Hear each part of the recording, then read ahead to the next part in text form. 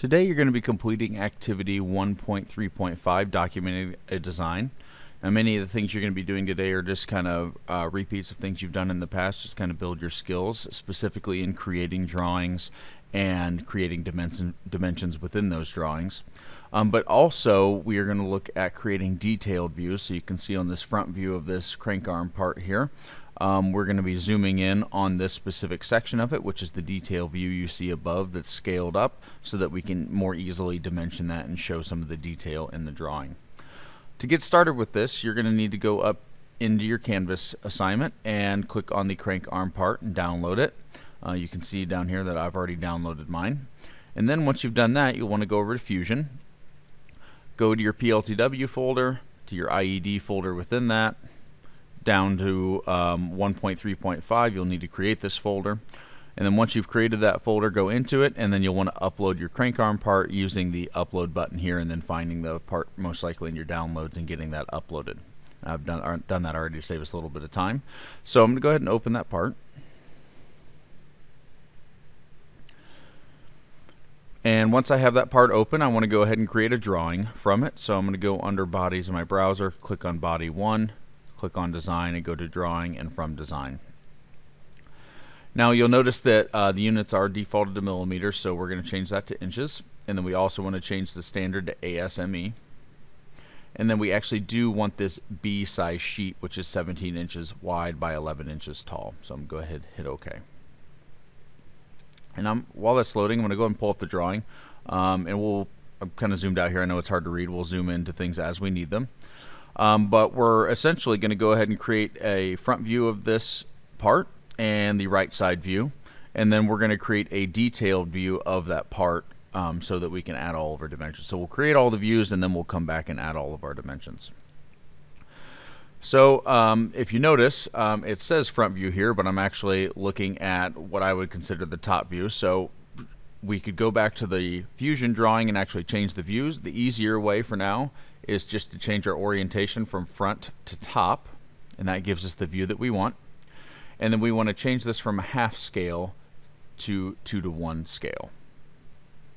And I'm going to go ahead and place that view, and then I'm going to hit OK. Now that I've placed that view, go ahead and click on it, click projected, and then I'm going to project over this right side view. Right click and hit OK. Now if I go back to my drawing itself, you can see my scale is a little off here. This part is a little too big, so I can go back and fix that. So I'm going to minimize that. I'm going to double click on that view, and instead of 2:1 scale, let's try a 1:1 scale and see what that looks like, and hit close. So now if I look at these two, my front and my right view, and then I go back to my drawing here, that's a more appropriate size for to match the scale on here. Now what you'll see on the bottom right hand corner of your drawing is that we have a scale that says 4:1, and that's because the detail view that we're going to be making has a 4:1 scale. So your actual part doesn't have a 4:1. We're going to use a 2:1 in this case, but we're going to go back and add a detail view in to the drawing.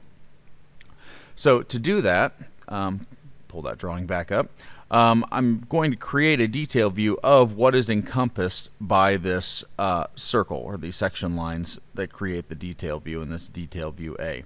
So to create that detailed view, all we need to do is go up to our drawing views, and I'm going to close my data panel here to give me a little more room, and click on detail view. When I do that, I'm actually going to click on this front view, zoom in a little bit, and I want to click on the center point of this second circle, and that allows me to drag out this detail view. Now if I go down to my drawing, I want to see about how big I need that to be. I want it to match. So it looks like my circle kind of goes almost through the center of that fourth hole. So I'll minimize that, and then I'm going to drag this out until it goes through about the center of that fourth hole from the right. And go ahead and click. And when I do that, it's going to allow me to place that detail view. So I'm going to go ahead and drag that up here, but notice it's not quite as big as I want it, because I want it to be a 4:1 scale. So I'm going to go over to my drawing view. I'm going to change that from a 2:1 to a 4:1, which sizes that up. and then I'm going to go ahead and get it relatively close to the top, but enough room to leave me for dimensions. And I'm going to go ahead and place that view and then hit OK. Now it places that view, gives me my title for that view, which is Detail View A, and it gives me the scale, which is 4:1. And now I can go in and add all my dimensions that I need. So if I go back and look at my drawing, zoom out here a little bit, I have dimensions on this detailed view I need to add. I have dimensions on the front view, and then I have an overall dimension on my right side view as well. So I'm not going to go through how to make all these because I know you can go through and do that, but one thing I do want to point out specifically are angle dimensions, and then reminding you kind of how to edit your dimensions as well. Now what you'll notice is this part is very uniform. It's a pattern. A lot of the geometry is very similar throughout the part. So what you'll notice on a lot of these dimensions is TYP, meaning typical.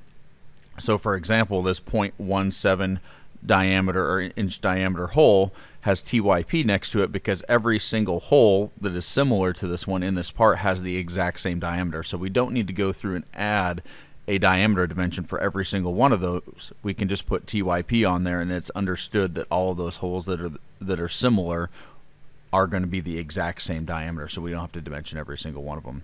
And same thing for the angle up here as well, this 90-degree angle, and then the angle on the other end of the detailed view. But I do want to show you how to do the angle just as a reminder. So if we go up to our dimension and click the drop down on dimensions, we can do a smart dimension, and it should automatically select angular. But if we want to make sure we're doing it correctly, we can select angular dimension, and then I'm just going to click in between those two lines that I want to measure the angle. So from there to there, and drag that out, and I can go ahead and place that 90-degree angle there. I'm going to go ahead and hit escape. Now I can go ahead and double click on that 90-degree angle. And I know some of you have had issues in Fusion where if you click in here and arrow over and hit TYP, for example, and hit enter, it doesn't actually put it in there. It doesn't solidify that in and actually write TYP there. So the solution to that I have found is if you highlight the whole thing and hit delete, and you'll have to retype the dimensions, so 90, and then I can come over to my insert symbol here and get my degree symbol, space TYP,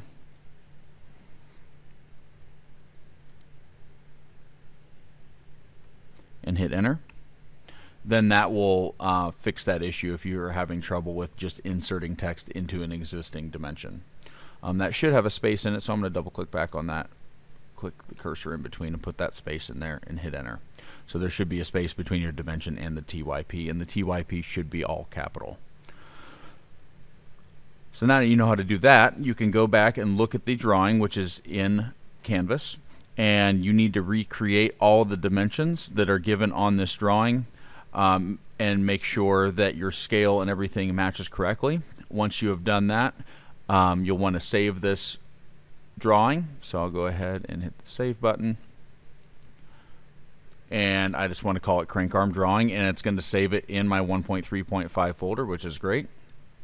And then once you have saved that, you're going to want to output that as a PDF and upload that PDF to Canvas as your submission for this assignment.